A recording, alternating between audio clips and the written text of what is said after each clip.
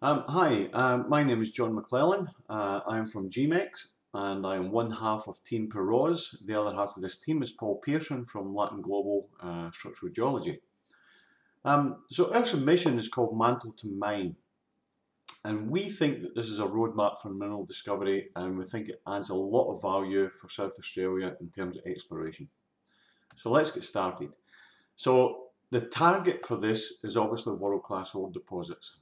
However, there is an incredible challenge, and that is that the search area is extensive and we have extensive cover. So it poses a problem. There's a bunch of additional challenges. We've got a plethora of previous research and some really fixed ideas. There's hundreds of geophysical anomalies to drill. So what is the solution?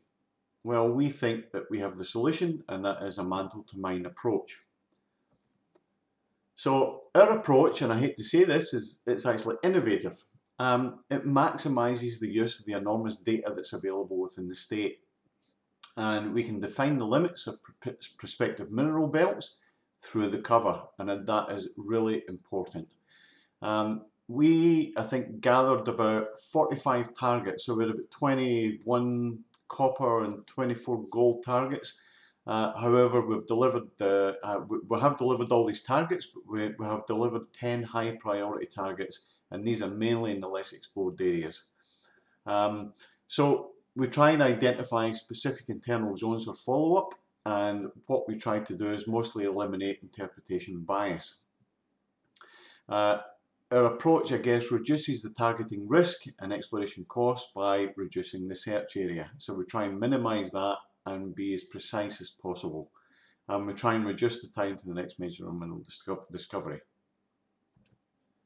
So what is this mantle to mine approach? How do we deal with this? Okay, we're in a data-rich environment in some respects, so we think that supervised machine learning is actually really important. We want to get the best from that data set as we can. However, we cannot forget the geology.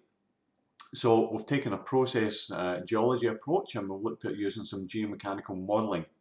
And we use both the machine learning and the geomechanical modelling under a mineral systems analysis approach. So we'll try and integrate it under that umbrella.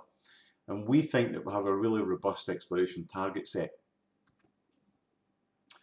So what is the mineral systems analysis? Well, we know that there's critical processes and components that lead to the formation of these large ore deposits in the upper crust.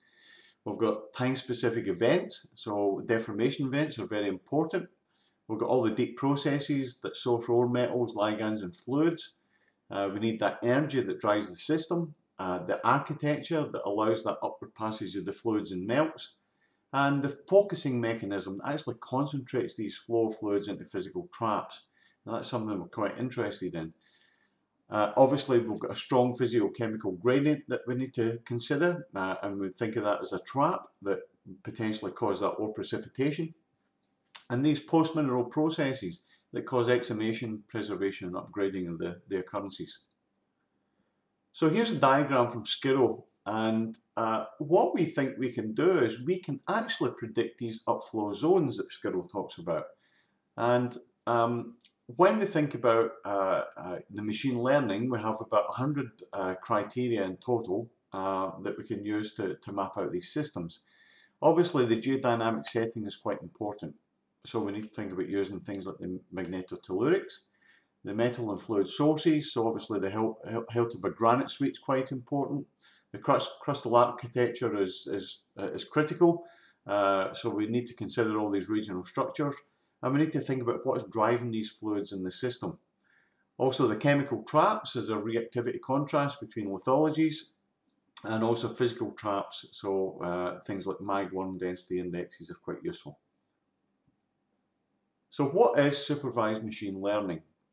So essentially we take just over 100 predictor maps generated from the mineral systems analysis, and we apply a classification and a regression to this data set. And what we decided is through some experiments that the random forest was the most accurate. So that was the approach we took in the algorithm we used on the data sets. And this learned, I guess, the complex relationships between the known mineral deposits and defined training areas that we set up. and also the variables extracted from predictor maps. It then applies that knowledge to the less known areas and classifies or predicts distance to the mineralisation. Now, from our machine learning, our supervised machine learning results, we have got some fantastic results, outstanding results actually. We've successfully predicted known mineral centres in blind testing. Now, an example of that is, here's a detailed map showing results in the machine learning on a phase 2, and this is looking at regress distance to copper. So basically we took the training data, or the machine learning was trained in the Olympic Dam area, and it independently predict prominent hill. And not only did it predict prominent hill, but it predicted the areas where we had most of the occurrences around prominent hill also. So it was a fantastic result. So what else are we considering in this project? Well, we're looking at geomechanical modelling. So what is geomechanical modelling? Well, it's a process modelling approach. And basically what we're trying to do is we're trying to simulate the response of the structural architecture and stress transfer through the blocks that have been responsible for the deformation and mineralisation. And we want to focus on that deformation along the boundary of faults and lithological contacts, and examine low values of things like minimal principal stress and fluid pressure required for failure. These are important when you're thinking about focusing fluids. There's an enormous predictive power for this, particularly in mineral systems, because essentially because it can predict mechanically failed zones within the system, and we know that they're more susceptible to failure in fluid. So we've had some outstanding predictive results on this, independently obtained on the known deposits. Here's an example here. This is looking at in the IOCG province. This is looking at the fluid pressure required for failure. So it's looking at the least amount of fluid we need to get the area to fail. And we can see that the geomechanical modelling independently predicts most of these large IOCG deposits in the region. So it's a fantastic result. Here's just a close-up of an area in the Gawler Gold province, and we can see that the modelling again predicted independently areas with anomalous gold values. So it's actually really powerful. So integration, how do we integrate these things?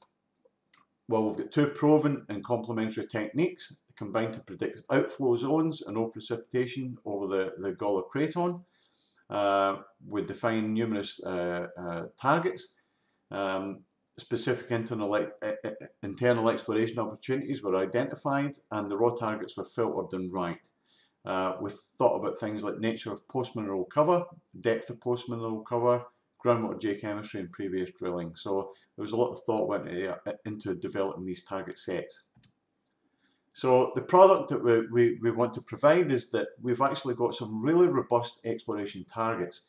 So we've used all the data sets from the supervised machine learning results, all the data sets from the geomechanical modelling results, and combined these to provide the best targets possible. And we've not only done that, but we've thought about it in a geological environment. So these targets are actually quite robust. So in summary, we've utilised the data-driven methodology, so that's supervised machine learning. It's been guided by a mineral systems approach, so don't ever forget the geology. And it's been highly complemented by a process modelling approach using geomechanical analysis. And we think we've provided a fantastic data set and some A1 grade targets. So we think that the mantle to mine approach is a fantastic recipe for success.